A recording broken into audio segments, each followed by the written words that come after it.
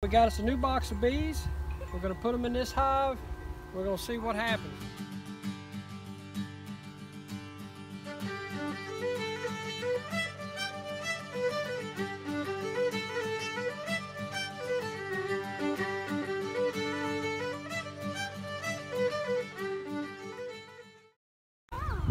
Hey everybody, this is Ron and Penny. Say hey Penny. Hey Penny. Alright, we got a horizontal beehive, holds 31 frames. I just finished up the final touches on it this morning and she's ready to go. I've done a video on this before, so I'll give you the breakdown and you can see how all this thing is made. But we got us a new box of bees. We're going to put them in this hive. We're going to see what happens. This thing's supposed to be a whole lot easier to work with than your standard vertical. So basically, if you come over here, I'm going to remove these slats. Now we've got it holds 1.5 gallons of sugar water. It's a 2-frame feeder. And what I'm going to do is I'm going to come in here and we're going to remove 5 of these frames.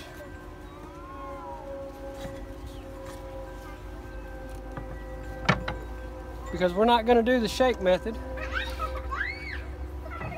We're just going to set the box in there, open it up and set it in there, let them come out, and we'll come check it in a couple of days. Is it a couple of days? I think so. A couple, 2 or 3 days. We'll hang the queen in here. So basically what we got now is we got 5 frames, the feeder, and then this is a partition board. It goes all the way to the bottom so the bees can't go any further into this hive. If you look down here, this is an oil pan. Basically the hive beetles and everything fall down through this 1/8 screen into the oil and they suffocate. The bees will scare them down in there. But anyway, all right, so here we go. All right. Get her. We're going to spray them down with a little sugar water. Up there on the... Whatever I did with it. Hive. All right, there it is, a little sugar water. All right, I'm going to give them a good dose of sugar water.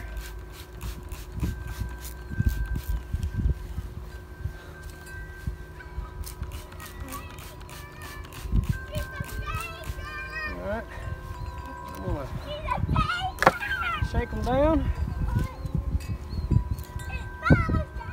See if I can do this better than I did last year. That's your queen. Yeah. Oh yeah, we gotta pop this loose too, don't we? First. Don't let her fall. Okay. All right. Now let's see.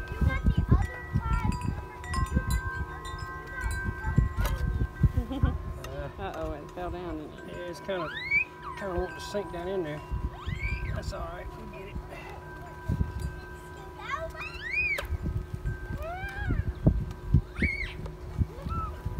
This is probably the hardest part right here, getting this dang can out. Now it's full of sugar water. It's got a lot of water in it. Whoop, whoop, whoop, whoop. Get your queen. Okay. Hold on. Let me spray them down a little bit more. They're gonna come out. Yeah, that's right. All right. Come out here and see if I can help you. You ready? Mm-hmm. Take them off of there. Get the queen out. There we go. That's good. Alrighty. So let's check Let's her. look in here. Look at her. She's got She's blue. Got her a couple of helpers in there. Very good. Moving around. Hey everybody, Ron here. I am so sorry. The wind is terrible out here today. So I've decided to do a voiceover on this. So basically what we're doing is we're removing the cork on the queen cage, and what's behind there is what's called bee candy.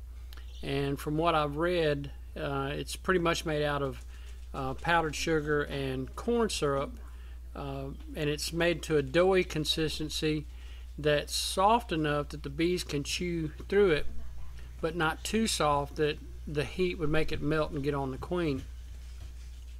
And as you can tell here, I'm having a little bit of difficulty getting this this cork out of here, so I just popped out my little pocket knife and flipped it on out.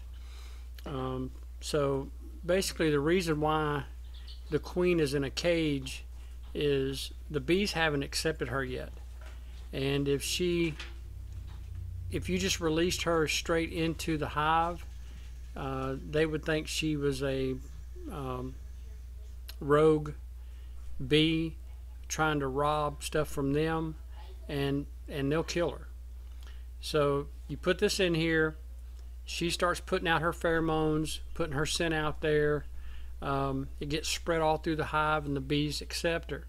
And at that time, then what they'll do is they will chew through the candy to let her out, so she can start, roaming around in the hive and start laying eggs and making baby bees. What I'm doing here, basically, when they ship these, that yellow tab is configured in a way that it's got the candy down. And I guess the reason they do that is so that if the candy was to start melting, it wouldn't melt on the queen and kill her. But we've been taught to flip that over so that the candy's up. And the reason being is if the candy is down and one of the helper bees that's in there with her dies, they could possibly clog up that hole and the queen couldn't get out. So you flip it around. I use a staple gun, like I said, and I staple it in place. And then you put it between, your frames. Make sure there's a screen on there. You don't want to put that right up against the foundation. You want to turn that sideways so that the queen can, get air and all that stuff. And then again, we just use a staple gun to staple it in place. And basically that's it. I mean, the queen is in place now. So then we'll go to the box. Go ahead and it's got a little top. We leave that top on there so the bees stay in place. And what we'll do is we'll place that in the hive. Now, there's two ways of doing this. One is the way we're doing it, where you just put the whole box in the hive. You remove 5 frames so you got space. Put the box in the hive. Take the top off. Close everything up. You come back in 2 or 3 days. Check to make sure all the bees are out of there. And see if they've accepted the queen yet. Or you can do the shaker method, where you just open the top and you shake the bees down in there. Of course, now bees are flying everywhere when you do that. But like I said, we choose to do it this way. It's easier. It's actually a little bit quicker. And then, like I said, after about 3 days, you remove that box out, put 5 frames back in there to fill your box back up. And then, wait a week. Go back and check and see if the queen is doing what she's supposed to be doing. And guys, that's pretty much it. It's a pretty simple process. We'll put them up. All right, we're gonna sign off for now. All right, everybody. Happy beekeeping.